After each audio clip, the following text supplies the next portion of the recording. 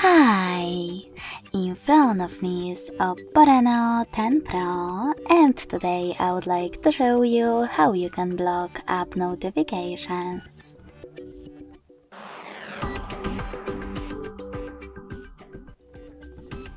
You need to begin by going into Devices Settings and scrolling down just a bit to access Notifications and Status Bar.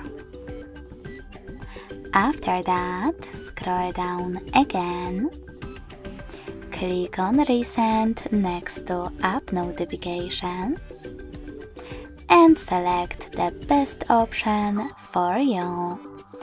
I will go with Frequency. Following that, just tap on the switcher next to one of your apps from which you want to block notifications, like Play Store. You can switch them back on the same way. You can also just tap on one of your apps located on the left and manage all notifications from here. Thanks so much for watching. If you enjoyed this video, don't forget to leave a like, comment and subscribe.